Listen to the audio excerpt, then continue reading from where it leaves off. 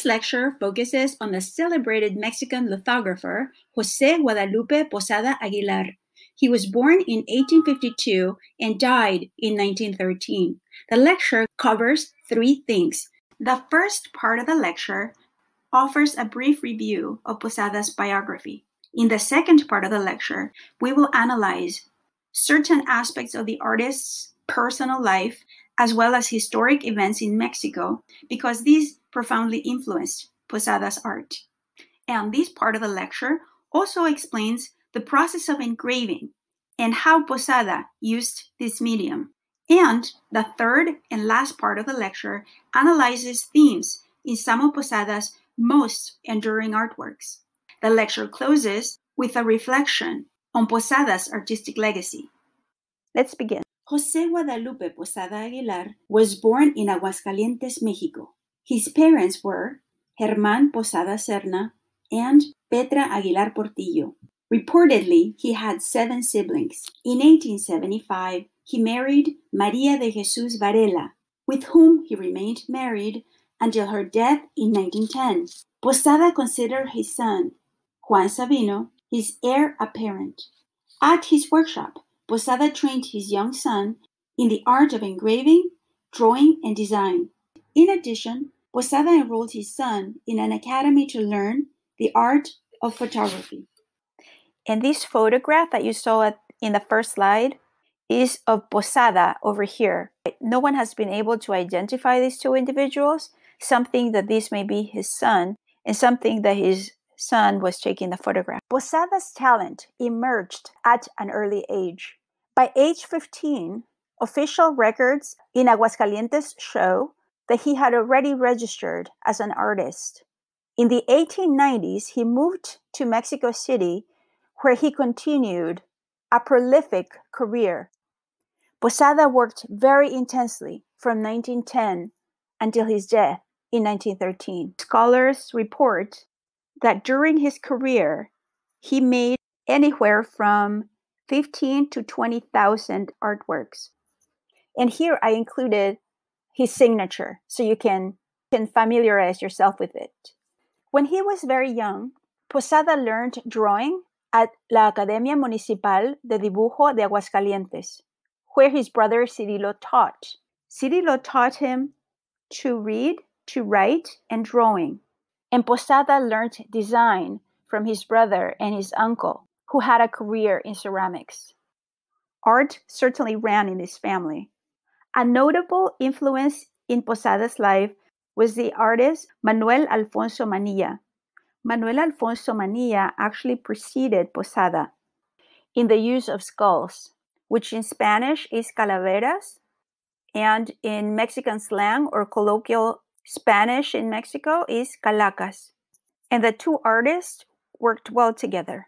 Okay, this concludes the brief biographical sketch on Posada, and I just want to emphasize 2 things. That in 1872, he moved to León, Guanajuato, to work in a workshop as a lithographer under Trinidad Pedroso's tutelage, where he produced numerous artworks, including satirical work for a newspaper called El Jicote, the wasp, or the bumblebee, something that stings.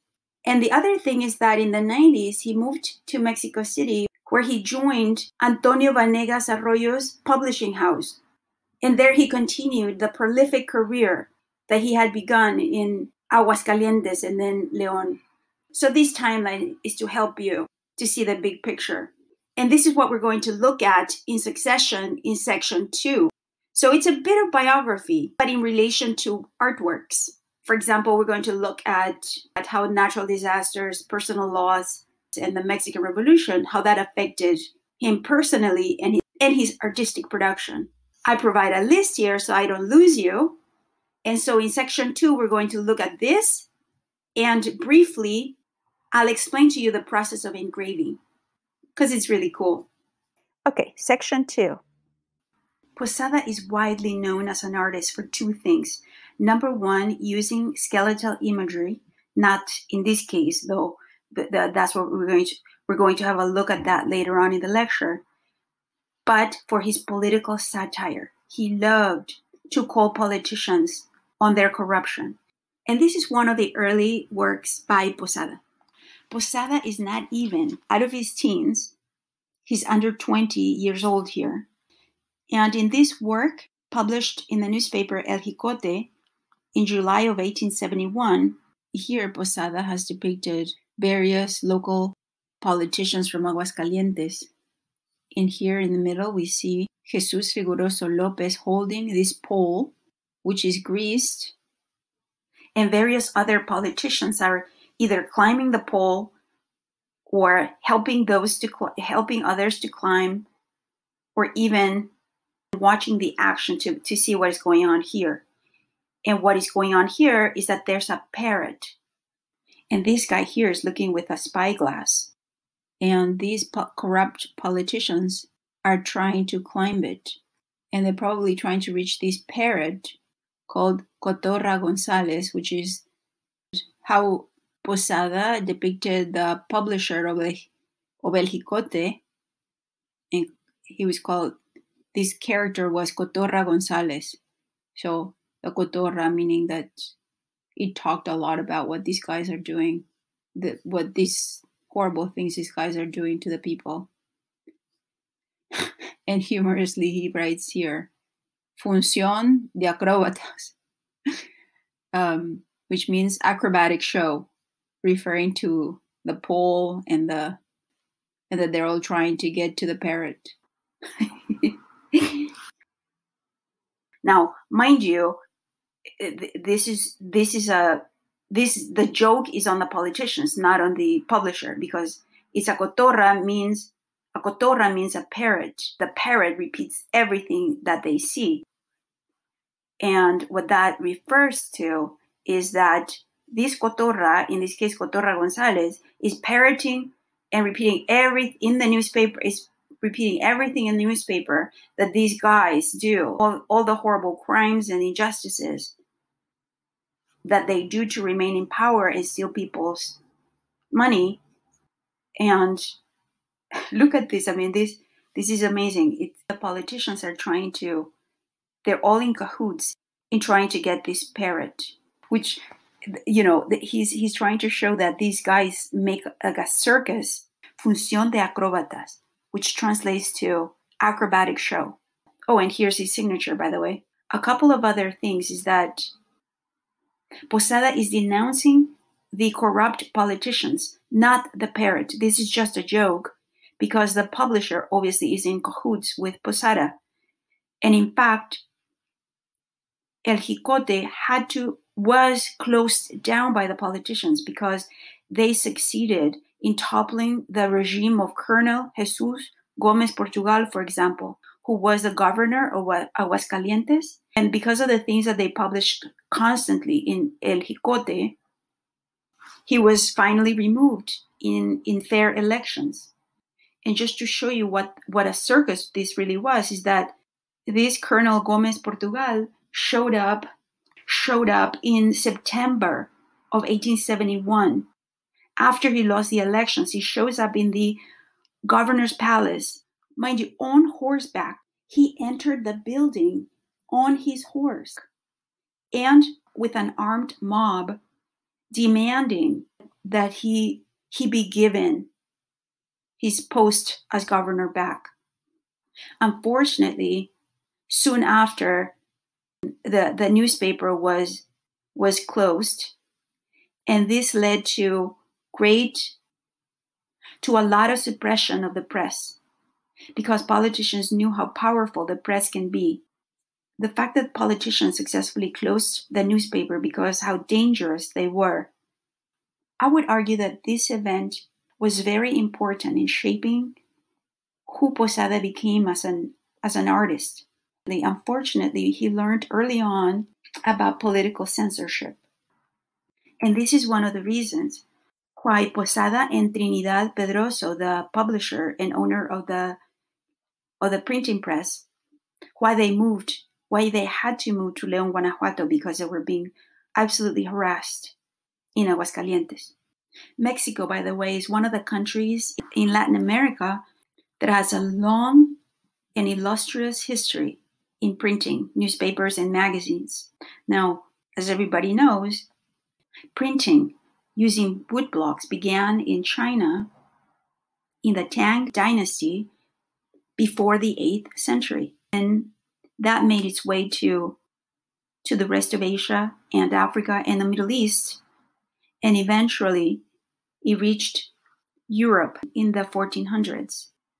And after the conquest in 1492 or 1521 to be exact for Mexico, Mesoamerica had a long established tradition of making books, screenfold manuscripts. And perhaps not surprisingly, the printing press comes to Mexico in the 1500s. The printing press, as used in Europe, comes to Mexico very early on. I moved to Mexico with my family from 2011 to 2012, and my brother-in-law came to visit us, and he lives in Manhattan, and he loves newspapers.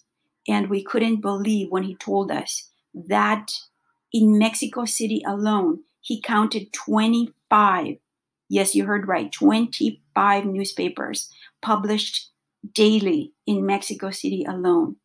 And nevertheless, journalism is a very dangerous profession in Mexico still. Alrighty, I could go on all day here, but let's move on. And another fun fact is that in the 19th century, printed items, including newspapers and magazines, but also ephemera, and I'll show you in a minute a few examples of ephemera, which are little tiny books with 4 to 20 pages, are extremely popular and remain extremely popular. And here's some data on the history of printing and woodblock printing, which I said began in China during the Tang dynasty. And this is a sample of movable types found in the Mogao caves.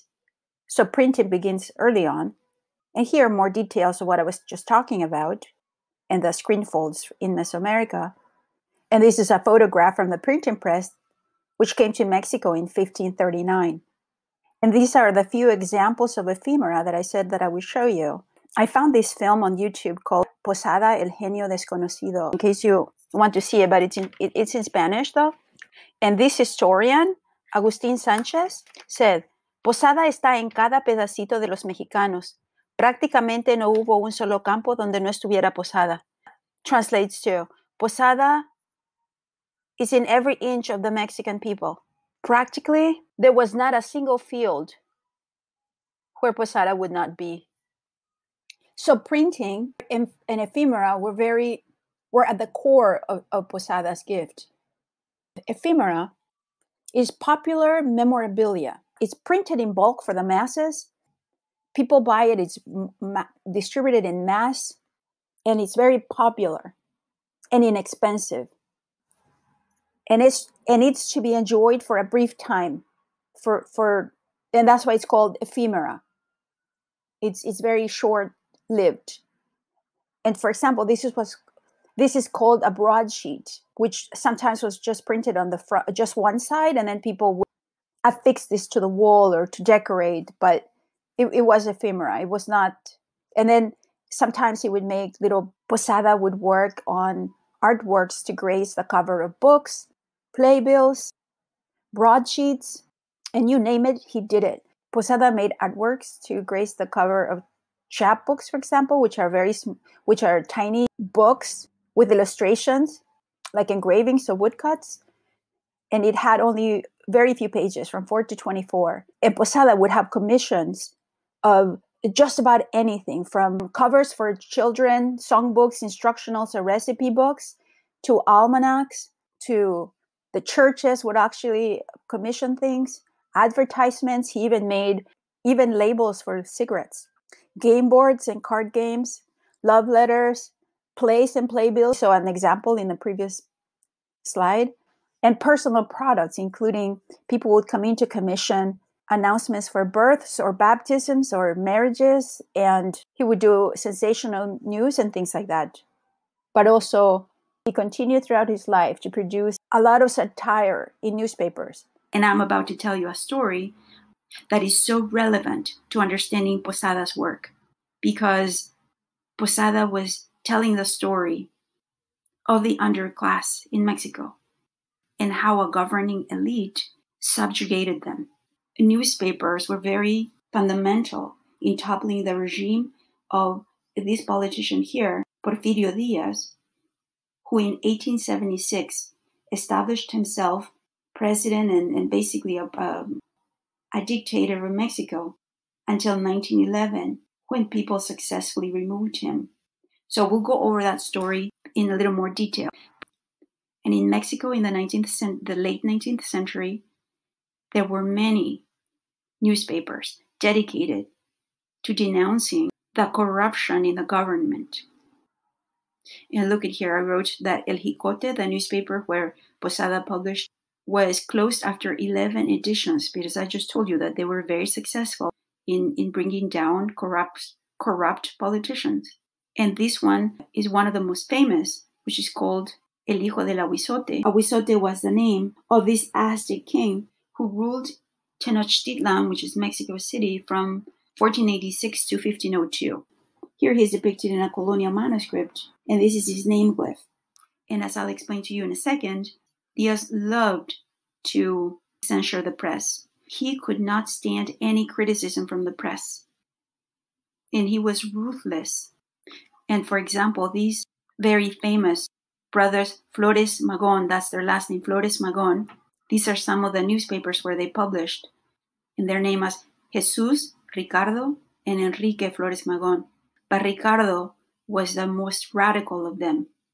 And here he is in this like really cool image that I found, photograph that I found, which is really cool. Mis cinco cuates, my 5 friends. He was put in jail several times for speaking his mind in the press. Now we're going to come back to Porfirio Diaz, to the Mexican Revolution. Absolutely. I'm just showing you right now, first, in chronological order, some of the major events that shaped Posada. And I think that this introduction will help you to understand his body of work a little bit better. The fact that Trinidad Pedroso had to leave Aguascalientes and establish a new printing press in León, Guanajuato. And a year later, Trinidad Pedroso calls for Posada. And so that's when Posada moves to León in Guanajuato. But there, he experienced another traumatic event in 1887 when there was a horrible flood and reportedly some of his relatives died. Hundreds disappeared, never to be found. Much of Posada's workshop was destroyed as well. And the artist and art historian, Jean Charlot, he's a really well-known artist. He lived in Mexico in the 20th century, and he lived in a place adjacent to a lady. And the lady told Jean Charlot that Posada was traumatized by the floods in León because he remembered that during the flood, he would see some people and relatives just be dragged by the flood, and Posada was unable to save them, to hold on to them, and they died asking Posada to save them. And I learned all that from an article that Jean Charlot, I told you was an accomplished art historian who also collected Posada's art, which he donated to institutions including the Met, University of Hawaii, etc. By the way, the lady who told Charlot all this was the widow of Antonio Vanegas Arroyo. And this is from Charlot's article.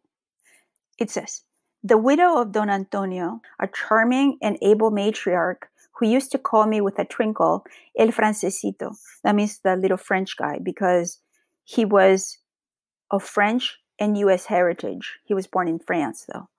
Liked to recall Posada's often told story, how in the floods of León in 1887, many members of his family drowned, how they would be carried past him by the churning waters and cry, "Save us, Don Jose," until they sank.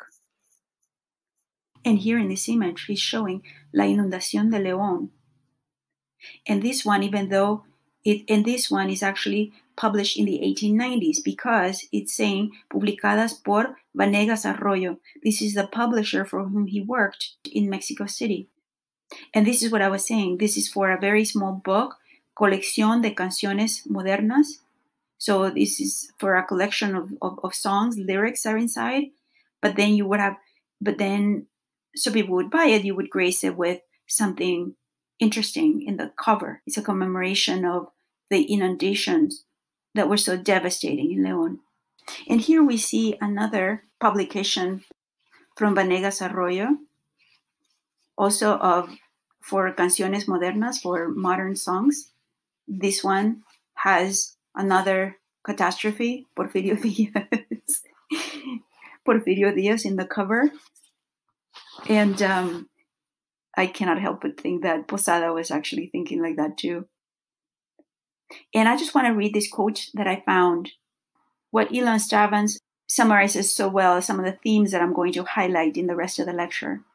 It says, political cartoons and idiosyncratic comic strips are immensely popular throughout Mexico, and Posada is considered the founding father of the genre. Every significant historic event of his epoch appears in his cartoons. He ridiculed the dictatorship of Porfirio Diaz, a mixed-blooded general from Oaxaca who fought the French invasion in the 1860s, whereby Napoleon III, that's a typo, it's the third, installed the Austrian Archduke Maximilian of Habsburg as Emperor of Mexico. Posada also made fun of Mexico's huge foreign debt and of the colonization of Cuba by the United States. He lampooned his country's bourgeoisie for their arrogance and used sensational canards to stir up additional excitement. One of the most devastating personal tragedies that Posada was to sustain would come in the year 1900, when his son Juan Sabino Posada died of exanthematus typhus. An added layer of this tragedy is that at the time of his son's illness and death, Posada was away, and when he came back, his son had been dead for 2 weeks. His wife had tried everything she could do to nurse him back to health. She called doctors, but nothing worked. While Posada would live another 13 years, he never really recovered from this blow. He began to drink heavily and also began to work very intensely. In the 13 years that he would live in the 20th century, Posada created a large archive of artworks that included sensational news and attracted the imagination of a public, including this one, the infamous son who poisoned his parents. And this one, a woman who gave birth to 3 children and 4 animals. Here's the lady who gave birth, and these are the 3 human babies, and then the four dinosaurs or creatures, and the astonished people depicted here who can attest to the veracity that this happened. But it also turned to some somber themes, including the despair that people felt, including in this one titled "A Woman Discovering a Man Who Has Committed Suicide by Hanging Himself from a Balcony." And this one, and this broadsheet depicting a firing squad performing an execution, and this one of general interest, providing news about a new clock that was installed in the cathedral in Mexico. Or this thought-provoking one with a woman and a strange being in the form of a dog with a head of a human that says, "Great scandalous alarm that was seen around Chihuahua when the sad laments were heard of a little dog with Teresa," and Teresa would be the woman here, "who could not fill his belly because of poverty." Another one is his broadsheet. Posada created this artwork in 1913, the year he died. This image in particular would catapult him into immortality. This is one of his most popular and recognized pieces, and there is so much thought behind the use of skulls and skeletons, because this skull is using fancy hats imported from France or Europe. And look at the text that he uses. Calaveras, which is skulls, empolvadas, powdered, referring to the makeup she wears, and garbanceras, which are these chickpeas. And all of this is meant to criticize those who wanted to appear European as opposed to local or from Mexico. And one of the things he wants to emphasize with the use of these skulls and skeletons is that is that people are very silly to be worried about class, culture, status, ethnicity, politics, and all those things that concern us in our culture. Because Posada thinks that at the end of the day, all that people are this, skulls and skeletons. He said, La muerte es democrática, ya que al fin de cuentas, güera o morena, rica o pobre, toda la gente acaba siendo calaveras. That translates to, death is democratic because at the end of the day, blonde or brunette, rich or poor, everyone ends up being skulls. And here I provide a glossary of terms that Posada used in his broadsheet. Catrina is a well-dressed, elegant person in 19th century Mexico who imitated European aristocracy. This term is very much associated with Posada, but it was the celebrated Mexican muralist Diego Rivera who popularized this term. Calavera, you already know, it's skull. And garbancera, the one who either sells or eats chickpeas, particularly the white type, as opposed to the more common types, which are smaller, darker, and coarser. The white ones are larger and softer. And then empolvada is literally full of powder and refers to the makeup that people use to appear more European or whiter. And just one quick thing about the text that appears in this ephemera. For example, over here, this is a broadsheet that Posada made in honor of the publisher. So Posada was as democratic as death. Here he's poking fun at his publisher. Here he says to the popular editor, Vanegas Arroyo. And here he is with various themes relating to engraving and publishing and writing. Over here is the artist working round the clock and his skeleton selling the ephemera. And I'm not sure that you can see it, but he's poking fun at the bourgeoisie that is him, of the rich, including his publisher, and he's holding a $1,000 peso, which at that time was a lot of money. This type of ephemera would have captions or satirical verses that Posada wrote in collaboration with this publisher, but also with the poet Constancio Suarez, who was from Oaxaca, though he died in 1895. And just to show you very quickly the type of verses that the ephemera that they sold would have. And here it says, El que quiera leer esta hoja suelta, 5 centavos es lo que le cuesta. That means whoever wants to read this loose sheet, 5 cents is all that it will cost the person. Or this one, el que quiera imponerse de estos esqueletos, 5 centavos pagará completos. The same thing, like whoever wants to obtain this broadsheet with skeletons must pay 5 cents. And in Spanish, these rhymes are super cute. Posada really liked to make fun of the wealthy people because he thought they were very silly. And this engraving is called The Horrible Death of an Invidious Rich Man. And invidious would be someone really obnoxious, someone given to resentment or anger. And here you see these horrible looking beasts: greed, lust, laziness, rage, gluttony, pride or hubris, jealousy.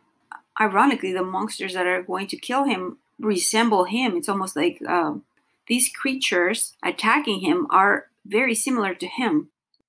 Look at the treatment of the hands, the hair, the eyes, the mouth. So all of these themes that Posada is referring in these artworks have much to do with social forces felt in Mexican society in the late 19th and early 20th century. Why the focus on ridiculing the wealthy class? Maybe that's a silly question, but in the context of this particular time period, the answer is a little bit more interesting because the question is much more complex. Answers can be found in these two important historic periods that are indelibly referred in Posada's work.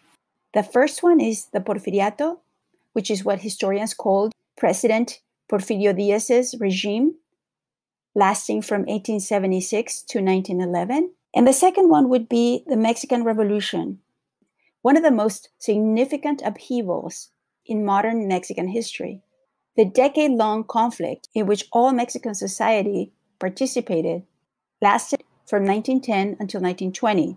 Scholars report that it left over 1 million people dead. The second half of the 19th century would be a period of tremendous changes in Mexico and all of Latin America. In 1821, most countries in Latin America had become independent from either Spain or Portugal. Brazil, for example, became independent from Portugal. And yet, Porfirio Diaz and all presidents in Latin America, from Mexico all the way down to Argentina, all of Central America, all of South America, all of them had their eyes fixed, absolutely obsessed with European government, culture, and people. Most Latin American countries at this time embraced a strange French philosophy called Positivism. Politicians embraced positivistic ideas to advance their political agenda. The 19th century rhetoric was that order and progress was the way to take Latin American countries out of what they considered to be backwardness or primitivism. The idea was that the policies that they conceived would help the newly emerged countries to develop on their own, now that they were independent from Europe. Perhaps ironically, in terms of government, culture, for example, in the production of art, the model to follow or emulate would be Paris and Europe. Mexico became extremely wealthy during the Porfiriato. However, land, prestige, all of that was concentrated in one single man, Porfirio Diaz, and his close circle of technocrats whom he called científicos, or the scientific ones. And given that Mexico had so many resources, Mexico became extremely wealthy, and some accumulated unimaginable wealth. While it is true that during the Porfiriato, Mexico built its infrastructure, including roads, bridges, and modes of transportation, particularly the train, the administration and system was horrible in distributing that wealth more fairly among the people of Mexico. The Porfiriato created a vast sector of disenfranchised, many of whom were of indigenous descent, who lived in absolute abject poverty. And Posada is writing about all of this story in his art. He's portraying the governing elite and what it's doing to the vast majority of the people. And he's actually depicting the indigenous peoples and the everyday people. The Porfiriato was so successful in creating so much wealth because it set up policies that made the vast majority of the poor pay with their land and cheap labor. Among the most devastating laws, the ones that most contributed to the concentration of land and wealth was the one that forced indigenous peoples abandon their ancient manner of land tenure. This is something they had done since pre-Columbian times, which was to own land communally. But Diaz forced them to partition the land so that each would become individual owners. Now, that may sound great, but it was actually a system that made it easier for them to lose their land. Diaz advanced this idea that indigenous people's land tenure practices and their culture were an impediment, were an obstacle to building the nation, developing, and progressing. Unfortunately, with those laws and with indigenous peoples as individual owners, when they needed help, instead of relying on each other, they turned to banks and other government and other institutions, and that's how many of them lost their lands.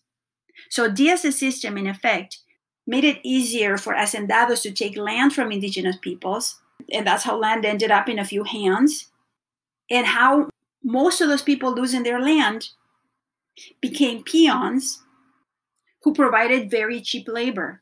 And that is the hacienda system. And it's a little bit like feudalism in Europe.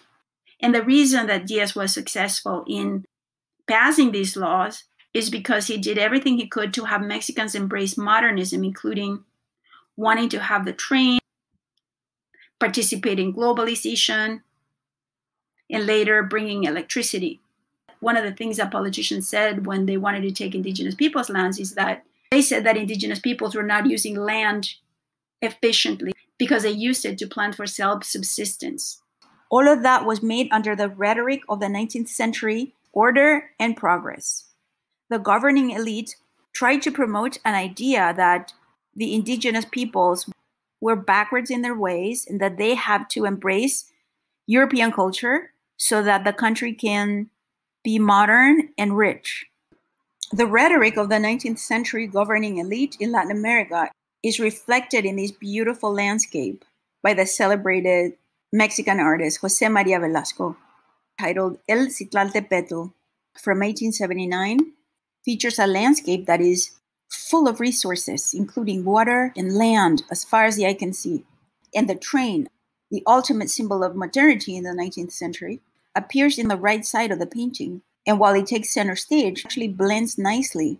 It's almost inconspicuous in this landscape. And as it slithers on the ground, it mirrors the path of this beautiful river, which is life itself. In the 19th century, most people traveled on horseback, and so the train was a huge boost for moving goods and services and people very fast. And look at this one. Again, it's showing here the rails of the train, and then the train, it's making its way, bringing wealth, goods, and resources to people. Is the order and progress that the governments in Latin America wanted. And in this painting, also by Velasco, the train is not interfering with our enjoyment of nature, including the lush landscape and the clear water. In fact, the exhaust blends seamlessly almost in the lush forest. The colors that Velasco uses evoke the clouds of trees here, and then the exhaust from the sides also evoke the waterways. And it's showing a Mexican landscape that is without people or without buildings. Both the painting and this photograph of the same bridge, by the way, refers to another story. First of all, the train is bringing externalities to this region, and is affecting the quality of air, water, and the quality of life of the people who lived here. And here's Porfirio Diaz posing with the exquisitely carved Aztec calendar. While Porfirio Diaz took pride in Mexico's illustrious pre-Columbian past, the plight of the indigenous peoples and the poor were horrendous under his regime. He instituted the hacienda system, which at its core was the concentration of land into the hands of few. So this was a little bit like a plantation system in the United States. And while it was great for a few, for Porfirio Diaz and his close circle, it was tragic for the vast majority of Mexicans because they lived in abject poverty. In fact, Posada was one of those poor, because even though he worked intensely for most of his life, and after his son's death, he began to work more intensely recording all of this story that I'm telling you. His son died of something that could have been treated had he had access to adequate medical care. And while the vast majority of Mexicans lived in abject poverty, a few in the upper echelons of society enjoyed trips abroad or leisure. Here they're playing games. In the hacienda system, here in another one of Velasco's paintings, was regarded as an idyllic place. Look how inobtrusive the hacienda itself is, and how it's showing the gorgeous Mexican landscape, its beautiful skies, and all this greenery here. But it doesn't show that wealth and that concentration was at the expense of the vast majority of people. And they lost their land. They had very little avenue to get out of their own situation. And the indigenous peoples, under the rhetoric of order and progress, are made to feel bad about their ancient traditions. Look at this study that I found by William Signet, talking about the concentration of land. And this is a process that began in the 1880s. And this is throughout Latin America, not just here, but he's talking about Mexican land reform in this particular case. But this is almost like verbatim the same story all over Latin America. It says, the disparity in land holding among hacendados and companies on the one hand, and the millions of rural peons on the other, became unhinged. 1/5 of 1% of the total number of private landowners owned 87% of the private land. Of the 42 million hectares of vacant land, and look at, he's putting it on quotes, vacant land delivered to the nation through staking, 90% was ceded to 12 individuals. Of a total Mexican population of 15.3 million in 1910, 11,000 persons and 50 surveying companies controlled 54% of the national territory. So the policies during the Porfiriato, since the 1880s until now, Signet is taking us all the way to 1910, the start of the Mexican Revolution. This is the ambience. Land has been concentrated on the haciendas, on a few very, very wealthy people, the hacendados. And at these haciendas, what this painting doesn't show is the fact that many of the people working here had owned this land before, number one. And number two, were forced to work sometimes every day. And they were supposed to work not by just labor laws, which said you have to be paid overtime or you have to have days off, etc. One of the things that happens in the 19th century is that with the establishment of infrastructure and policies that collect taxes from people, the government collected a lot of revenues. With all of that, Mexico was able to establish not only the governments, but more importantly, a police force, including the federales. The hacendados and the government now had a way to deal with troublemakers, who were the people who complained about the poor working conditions and the extremely low wages, and those people whom they identified as being dangerous to the hacienda system. The government now had the federales come in, and they would take the person complaining and kill them by hanging. And the families of the victim were forbidden from retrieving the body because they wanted that execution to be a deterrent. They wanted people to say, this is what's going to happen to you if you start complaining. And Posada is recording all of this. See, in this one, the hanged man, revolutionary hanged by the hacendados. This is what they did when people complained about the system. And here's the police force. Before 1914, they were called federales. The Mexican government, and this is again all over Latin America, the same story.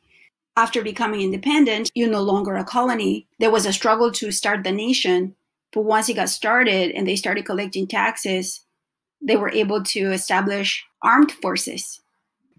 So this military was very fundamental in helping the governing elite, in this case Porfirio Diaz, during the Porfiriato, obtain what they called order, so that the country would attain progress.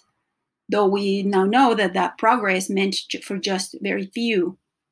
Progress meant we have the haciendas. And here's another one of Posada's pieces, satirically titled Today's Execution, as in like every day. And here, pormenores de la ejecución, details of the execution.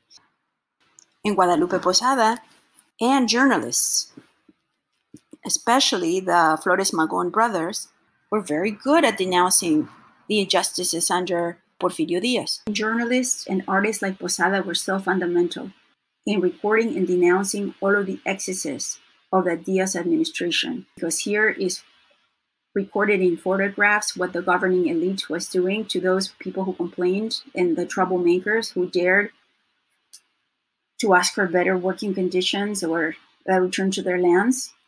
Artists were not depicting the indigenous peoples or the downtrodden, but Posada was. And here he is depicting how the governing elite sent for the executions of the Zapatistas, the people behind land reform. And here are the people witnessing that event. And this beautifully encapsulates that story that I was telling you, that troublemakers were hanged outside and the families of the victims were not allowed to retrieve the body because they were to be examples of what not to do. And over here, what is it doing to the people observing this firing squad killing the Zapatistas? Now, the Mexican Revolution is a pretty remarkable period in history. As unbelievable as it may seem to you, there was a large group of wealthy people who also had grievances. And for example, here you see Francisco Madero was very wealthy, and these men in particular wanted to run for president. And Porfirio Diaz was not allowing anybody to run for president because he had become, like I said, he had established himself as a dictator. Now, the Mexican Revolution is very much associated with Francisco Madero. He was very fundamental, absolutely. In fact, He signed, here he is signing the Plan San Luis Potosí, which this is actually pretty cool. As you can see, the whole country was unhappy with Porfirio Diaz. He had to go. The Plan San Luis Potosí states the revolution began on Sunday, November 20th, 1910 at 6 p.m. And this message was sent out to all anti-re-election clubs, meaning we are not going to re-elect Porfirio Diaz. It's the only plan in the world that calls for revolution at an exact time. Look, time, date, everything. And here's Francisco Madero campaigning, and people are following him because Mexicans want is just to get rid of Porfirio Diaz. And the whole country was so jubilant with Francisco Madero, actually except Ricardo Flores Mogon. He thought the idea of supporting another person from the upper class is absurd. And here's a broadsheet. And here Posada depicts Francisco Madero as an everyday person. He accomplishes this by showing him with a sombrero, which he wouldn't have used. This was more of I showed you a photograph of indigenous people selling, how the indigenous peoples would wear. And here are some vendors of products made with reed, which is this material here. This material and the products are pre-Columbian in origin. There's so much hope at this time for what the Mexican Revolution will accomplish. And most Mexicans support Francisco Madero, who ultimately wins the elections and becomes the first president after the people brought down Porfirio Diaz. Posada depicts Francisco Madero here as a common man, which he is not. Francisco Madero is comes from a very wealthy family from the north. But to make him very relatable, Posada depicts him with a big sombrero, very traditional among indigenous men, a shawl or a tilma, rayada. Over here in the verses, I'll tell you in a second what they say. And then also huaraches, which are sandals, again, widely used among indigenous men. I remember my grandfather using these types of shoes. And also he depicts him with a green bottle, which indicates that it is alcohol. And these verses are just touting the victory of Madero, and it just shows the euphoria that the Mexican people were feeling at the prospect of getting rid of Diaz. For example, here, anda con su tilma bella. He goes with his tilma, this shawl, which is rayada and striped because it's much more traditional. And calzando también huarache. But here's some of his most often quoted lines relating to death being very democratic, where in death everyone is the same. The same death, which is fair, didn't want others to enjoy the bread of democracy, that those who die in this conflict will leave for us. Now, the Mexican Revolution, just very quickly, had many leaders. For example, Francisco Madero, here he is, I just talked to you about him. Pancho Villa, the beloved and famous leader. Álvaro Obregón, who lost his arm in 1915. And Pedro Lascurain, that I just put him in here, but this is like the only president in history that held the shortest, whose time in power was 45 minutes. In this engraving from 1911, Posada pays homage to one of the most revered figures in all of the Mexican Revolution, and that would be Emiliano Zapata, here in this photograph. He was a charismatic leader. He had a huge following, and he was the one leader who had a very specific agenda, land reform. Consequently, he was extremely dangerous to the wealthy class. And here Posada shows him facing the viewer and depicts the military defending the hacienda system, the status quo, in a more vulnerable position from the back. We don't see their faces. And this one is even on his knees. And Posada also depicted the famous Adelita, because women helped in all aspects of the revolution. La Adelita was the name given to the females who fought. Women were very fundamental during the Mexican Revolution. They fought in all fronts. As soldiers, generals, you name it, they were there.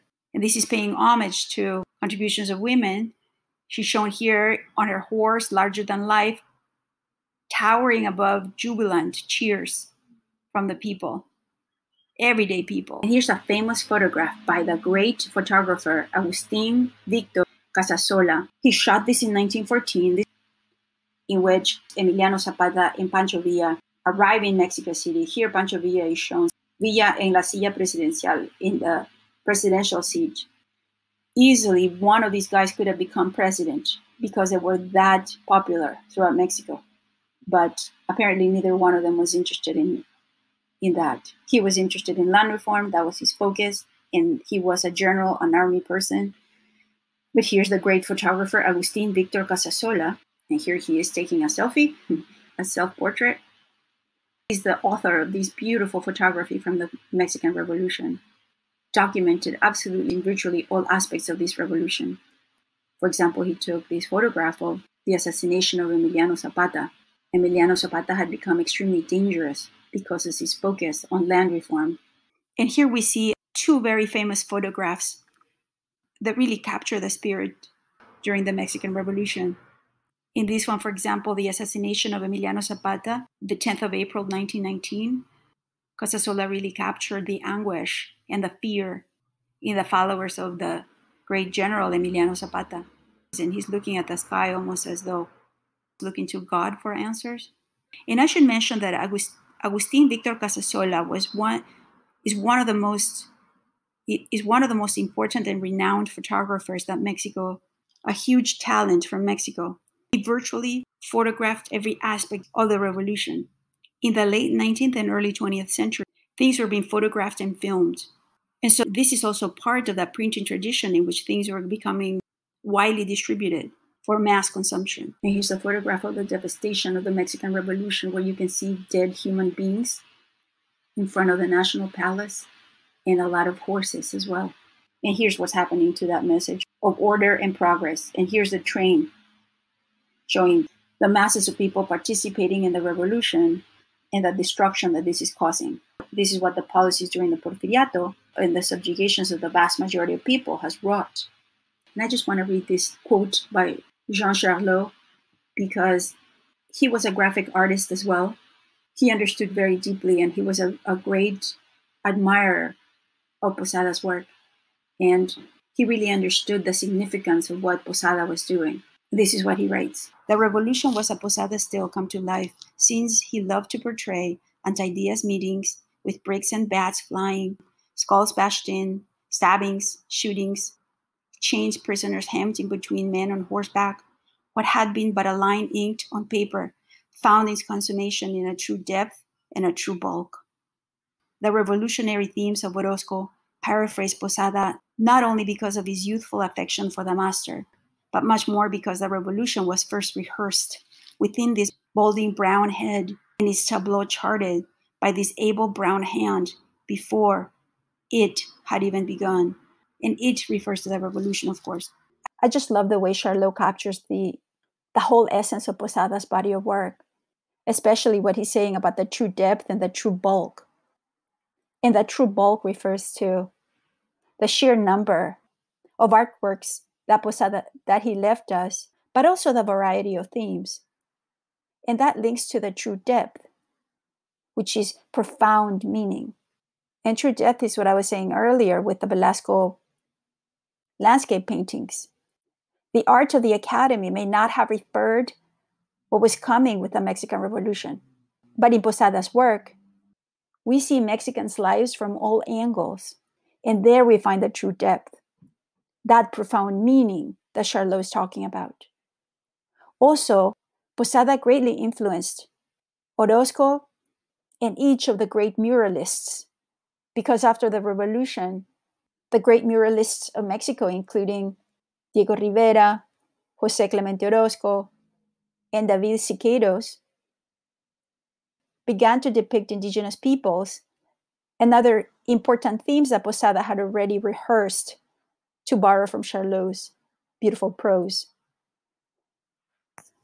And look how beautifully Charlot phrases this. He says the revolution was first rehearsed within this balding brown head.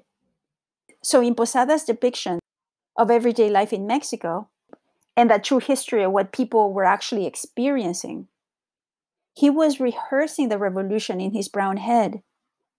And Charlot says, and its tableau was charted by his able brown hand. And brown hand refers to the fact that Posada was of indigenous descent. And what Charlot is trying to say is that intellectually, Posada understood what was coming. And that Posada was recording aspects of it before it had even begun. Beautiful. Now we'll come to that portion in section 2 when we focus on engraving and lithography. We'll see how Posada used each medium.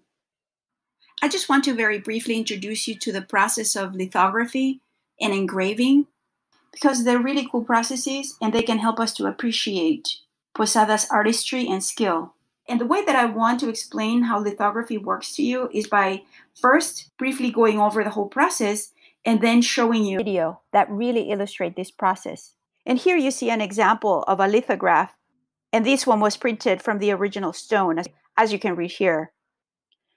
And in it, Posada made a lot of exquisite details, including a pedestal, sculpture of Saint Teresa, a live figure here with this gentleman, other sculptural designs including crosses and obelisks, fountains, skulls, and lush greenery. What is lithography? Lithography is a printing process, and it's made possible from the fact that water and oil don't mix. In other words, they repel each other.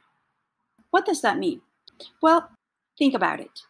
In lithography, the artist who made this sketch, in this case Posada, is not a traditional image like in a fresco or an oil on canvas. It was made on a stone in order to be reproduced. So artists work on a stone, a limestone, which is a surface that is porous. So it has a tendency to absorb. And the artist must use greasy or waxy materials. For example, tush, crayons, pencils, and different materials that must be grease-based. So once an artist makes this design, we protect the image with talc and then begins the etch process, for which gum arabic and nitric acid are used. Why? Because these two substances help establish the non-image area. Non-image area would be anywhere the artist didn't depict anything on or didn't make any designs or drawings or lines. And you must separate that from the image areas so that when you go through the process of printing, only the things that are in greasy ink will appear on the page. So again, I'll show you in video how to process this stone. With the process of etch, what you're doing is that you're making the stone be receptive to either water or grease. Once you apply gum arabic and nitric acid, you leave that overnight usually. And then when you come back, you wash this off with turpentine oil.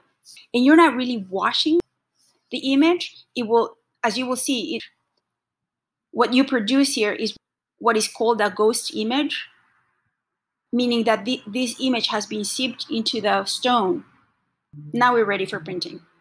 And in the printing process, you keep the stone damp. So you're going over with a sponge, you keep it damp. And then you apply with a roller ink, grease or wax-based ink all over it.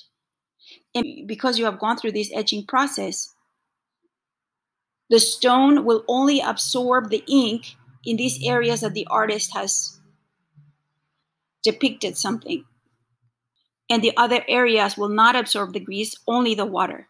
So that's what we mean by the fact that water and oil don't mix.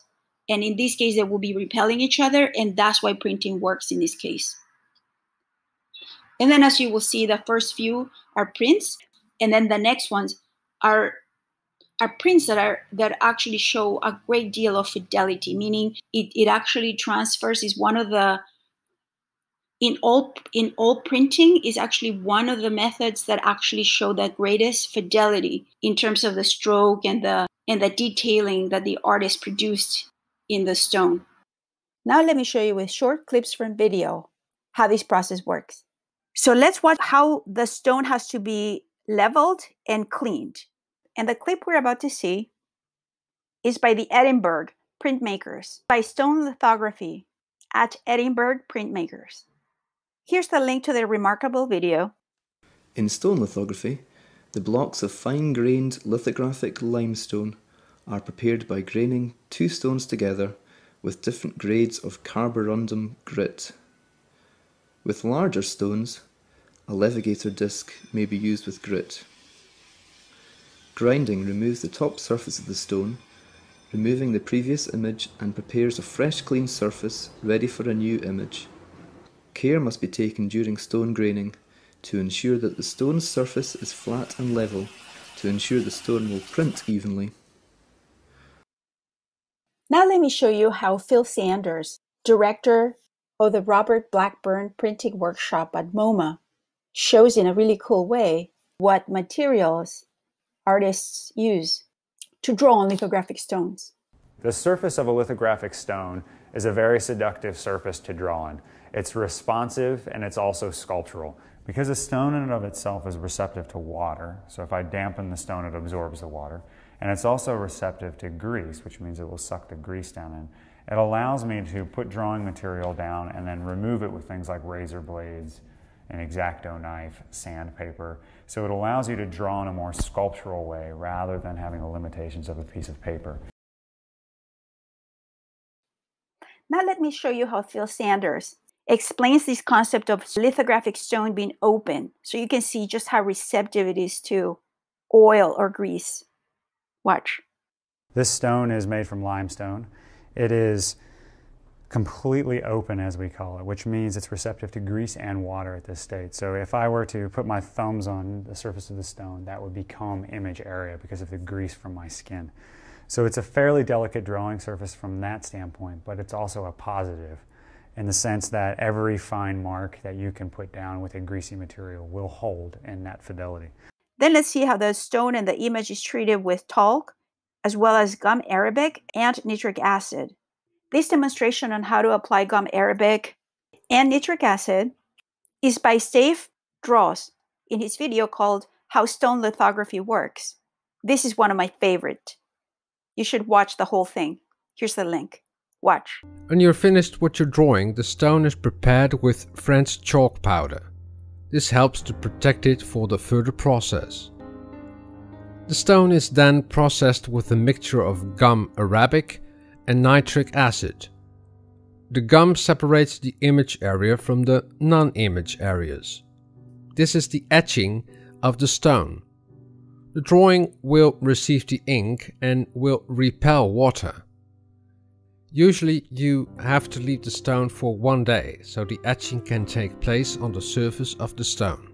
And here Phil Sanders explains how the non-image is established in the etching process, which is crucial in printing. Watch. And it's ready to be etched. So we first apply the gum arabic to the stone, and this is to start to establish the non-image area of the stone. So what we're trying to make sure is that the whites of the stone stay that way, and they receive gum arabic, which will help them receive water later on.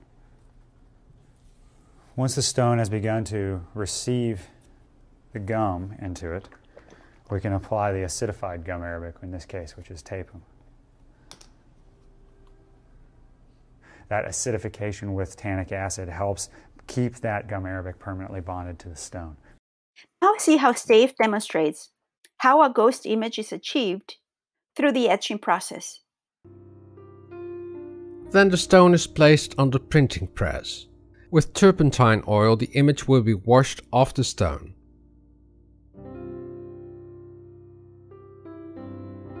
After that, the stone is prepared with a thin layer of oily ink.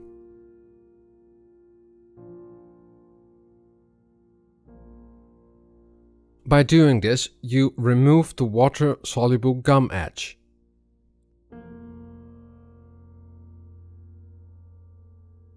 Now the stone is ready for print. Now let me show you how the etched stone behaves in printing and how to apply the water and the greasy ink with a roller. Watch once again Steve demonstrating. The drawn image receives ink and the rest of the image receives water. Before printing, you have to keep the stone wet with water so that the ink will not print the empty areas. On a piece of glass you mix the ink and roll it with an ink roller. Before applying the ink onto the stone needs to be wet. You roll several times on the stone with the ink. And now here's the most difficult step, which I did not even put it here because it's that complicated. Watch. Then you need to fan the stone so that the water dries. That was from Steve's video. And I just had to make that joke because here I was watching all these artists perform magic, basically. And then someone's fanning the materials to dry. And to close this section on lithography, I want you to see this demonstration, once again by Phil Sanders, about fidelity in lithography and the tonal range that can be achieved in this specific type of printing. We can achieve a different tonal range based on the softness of that paper. What we want to do is match that movement and flow of the hand. So what I'm looking for when I look at this is to see if it feels as if a hand has moved across that surface with a drawing material. And if it has, and if it maintains that character, then I would consider that a good impression. Now engraving is a little bit different because in engraving, the artist uses this tool called the burin. And the engraver uses this burin to make incisions, cuts, or grooves onto a surface. Usually it's a metal, including silver, copper, or zinc. Now, this process is also very complicated, but the main difference is that you make the image with this burin, and the processing doesn't usually involve all the chemicals that you would use in lithography. So the process is that the first thing is that the metal plate would be covered with a wax ground. And one thing I should mention is that there are different types of burin with different tips. And those are very useful because one of the most creative decisions engravers make is the quality of the line or incisions that they make on this metal surface with their burin. And those incisions or cuts will be where the ink will be held for printing. So as I wrote in here is the opposite of woodcut because that's relief printing. And intaglio is the printing technique. And the traditional process is actually simpler than lithography. So you have a metal that you cover with wax ground. The artist makes the design. Once the engraver is done with the image here, ink is applied, excess is removed with a tarlatan cloth, and voila, it's ready for printing. I found this fabulous video in which Andrew Stein Raftery, who's a professor and practicing engraver, he takes us through the process of engraving step by step. I'll just show you highlights, including how to apply wax to the surface of the plate and how they begin incising lines as a guideline for the whole design. I'm going to melt a little bit of wax onto this plate and then spread it out with a roll rack. I'm going to use the tracing and then trace through the tracing paper with the stylus, and that's going to leave the drawing on the plate just lightly touched onto the wax. We can see the impression of the outlines into the wax, and I'll be able to follow those outlines with the dry point tool and scratch those lines in to have a guideline for the whole process. So what I'm doing right now is I'm using this steel tool to scratch the lines in the plate. I'm following the lines I made with the wax that are impressed in the wax, and I'm scratching them in the plate with the tool. And what this is going to do is going to give me a very, very pale outline that I can follow throughout the engraving process. Now let's see him demonstrating the actual engraving process. He begins by explaining the elements of the burin and how to use it. He begins by explaining the characteristics of the shaft and how it's fitted onto this handle. But then he shows us this process. It's been inserted in this handle and polished and sharpened so that these three planes come to a perfect point. So I engage the tool in one of my dry pointed lines. And as I'm pushing the plate, a curl of copper is emerging. And that curl of copper is called the burr. When I get to the end of the line, I pull out the burin, and I take this tool called the scraper, and I use the scraper to cut off the burr. And here I just want to show you that in this example from skeletons riding bicycles, I want you to focus on the diversity in the markings that Posada made. One of the things that is so unique to this medium of engraving is the quality of line is so important. The lines can be very uniform and sharp. And in this case, Posada shows off his skills with a burin by executing a range or diversity of lines here. We have very uniform lines, and then we have very sharp lines, and other cuts that are very saturated in color.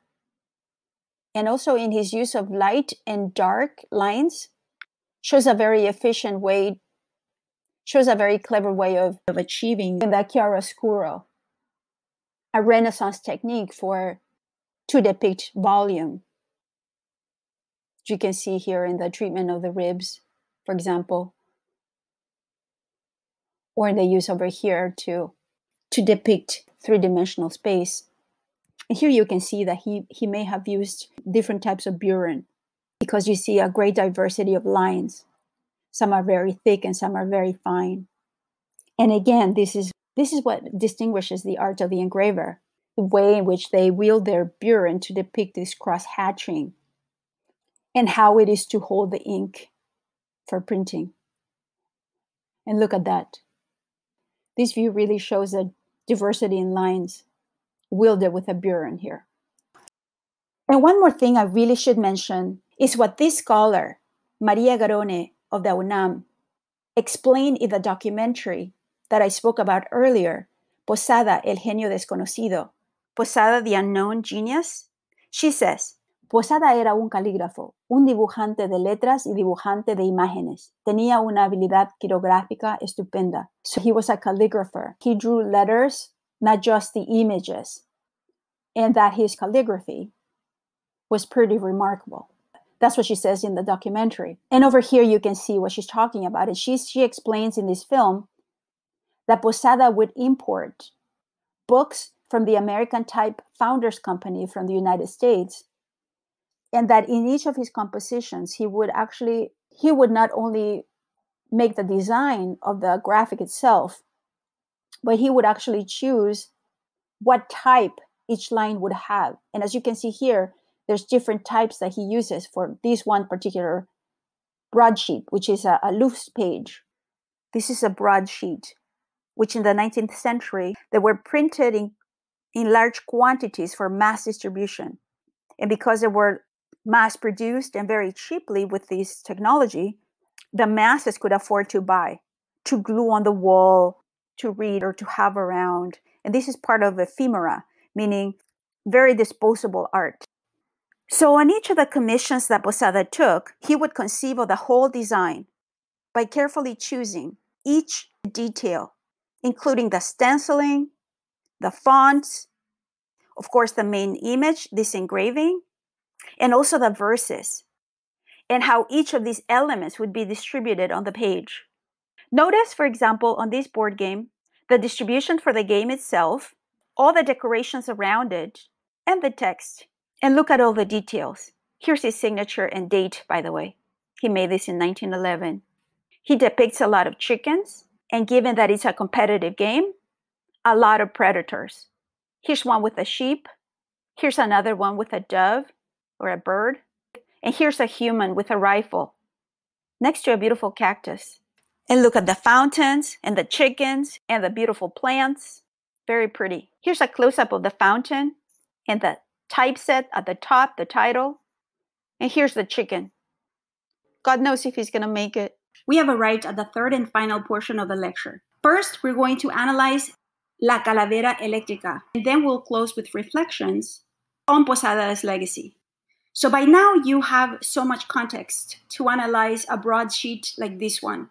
As you now know, this would have been widely distributed, and it's a loose leaf that includes not only an engraving, but it also includes decorations, as this stenciling here. He chooses the font, and he also works in collaboration with a poet, and together they come up with these verses.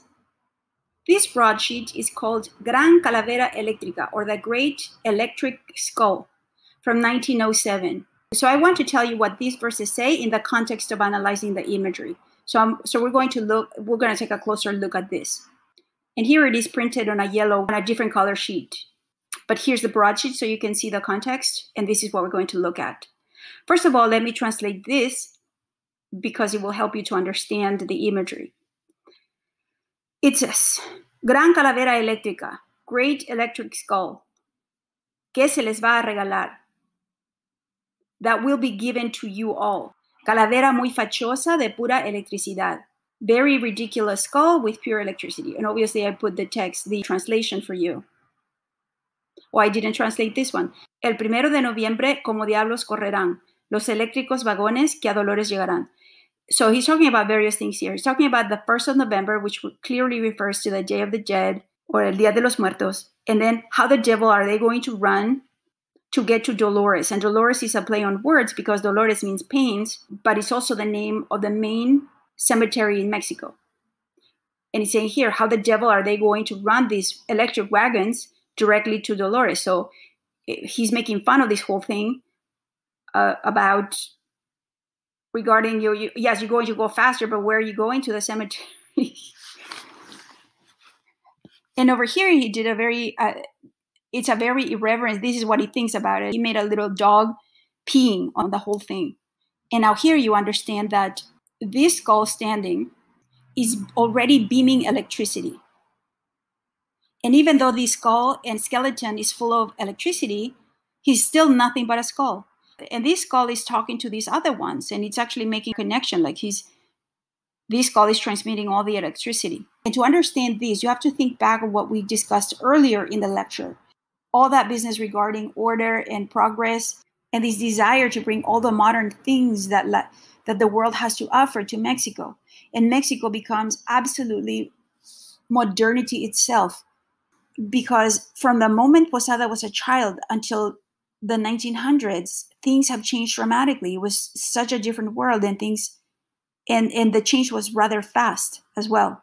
But I think, at least for me, the commentary here is not just the change and the fact that these wagons came just like the train that I showed you earlier in the Velasco paintings. This train is actually transporting people super fast. But the joke is you're still just going to the cemetery here. And something else that we could comment on would be the fact that Posada is saying it will be given to you. I don't know, should we believe this? What will be the externalities associated with electricity? And above all, will electricity really be given to everyone? That has not been the case with everything else. In Mexico in the late 19th century, things were being partitioned and many people lost their lands, for example, and they were emerging here in Mexico from a very unjust system. So then we have to reflect about this elation and fascination with electricity. I told you that I lived in Mexico from 2011 to 2012, and I had this lady from Oaxaca helping me. And it was one of the best things because she guided me so well with everything that I had to do. And she had a child the same age as I did, so the kids played all the time. And then one time I asked her how to pay the electric bill the first month that I was there. She had no idea how to help me. And this is because, as astounding as it may sound, not everyone in Mexico in the 21st century has access to electricity in Mexico City. So think about that when you analyze this artwork. And now, to close the lecture, I will offer some reflections on Posada's artistic legacy. His renown is undoubted. The Mexican post office in the 20th century honored this master of engraving with commemorating stamps. And in this postage, Posada is doubly honored because this postage stamp features Posada, but this is not Posada depicting himself. Rather, is the artist Leopoldo Méndez, who created this linocut in 1953. In the series honoring Posada the artist, Correos Mexicanos included this image, which is a really stunning portrayal that really captures the essence of José Guadalupe Posada.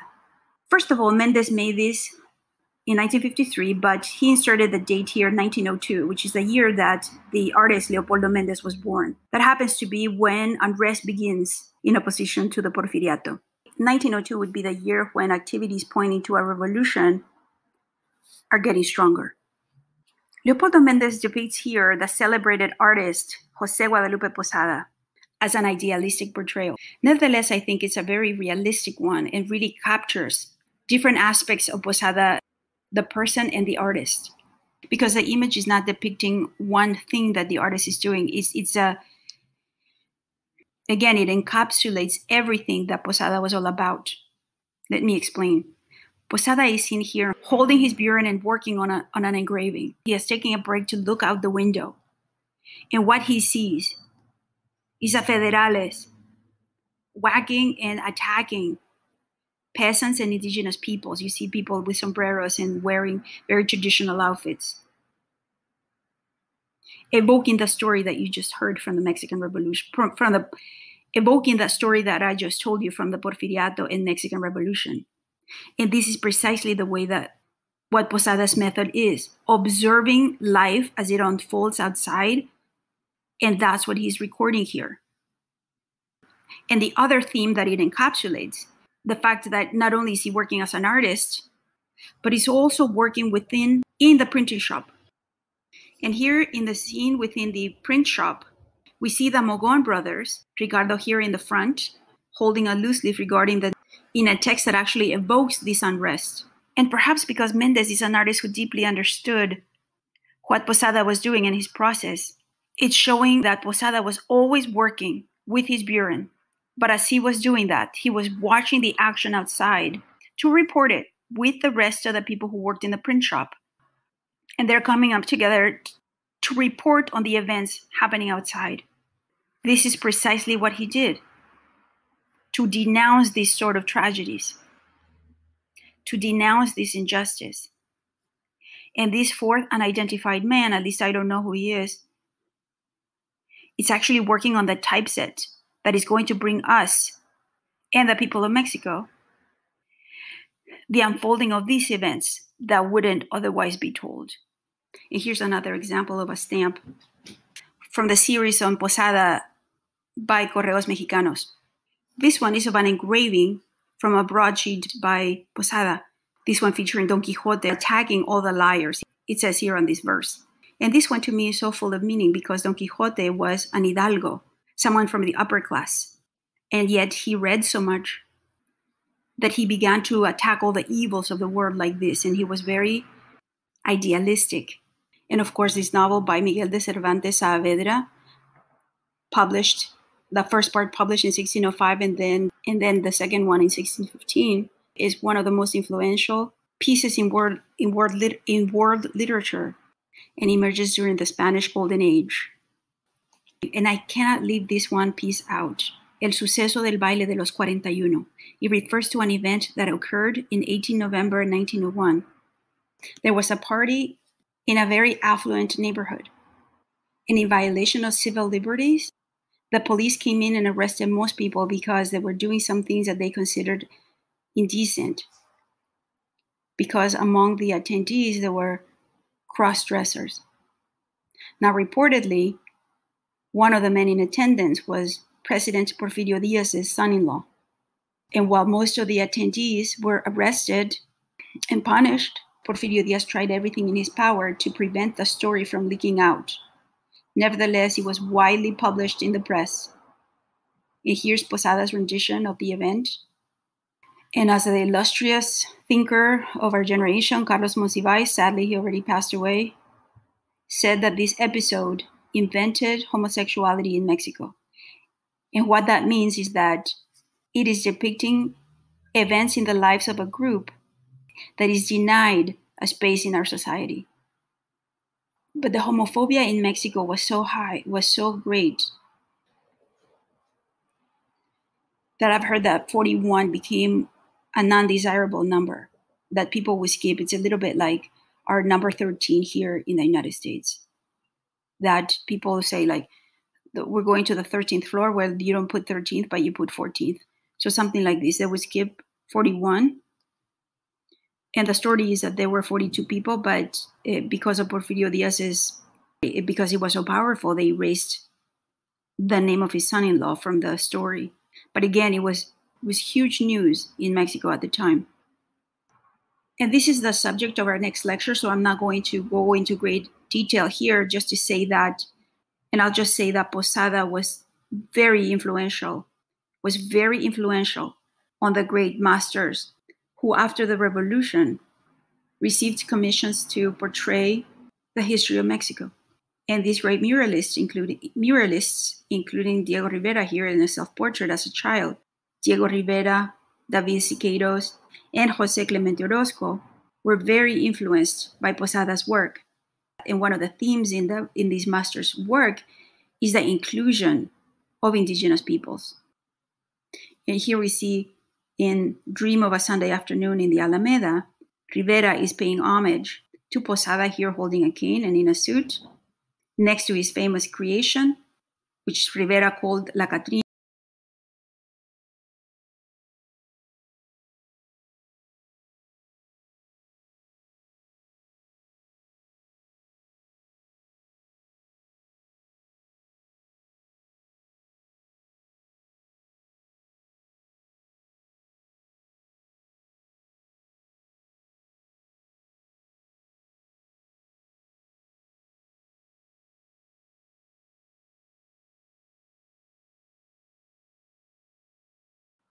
Just like Posada's artwork.